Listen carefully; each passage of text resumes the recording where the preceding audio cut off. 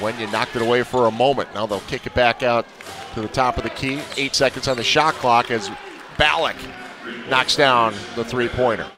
Now scoring has been down the last few games. Single digits was held scoreless a few games ago as Scott knocks down the corner jumper. Josh Houston averaging about 8 points a game for the Charge this season. Going to line up another three-pointer and knock it down.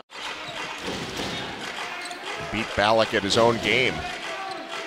On cue, hits the three-pointer. Right back at you. And is Leroy's. So. Perfect. Yeah, I'll tie it all in before the season's over. And that's one of the upcoming Wisconsin Herd Bar Network.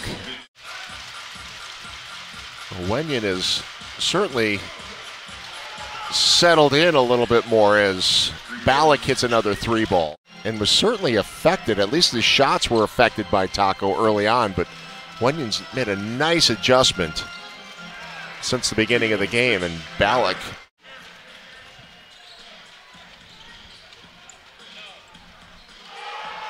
and another three ball by Ballock.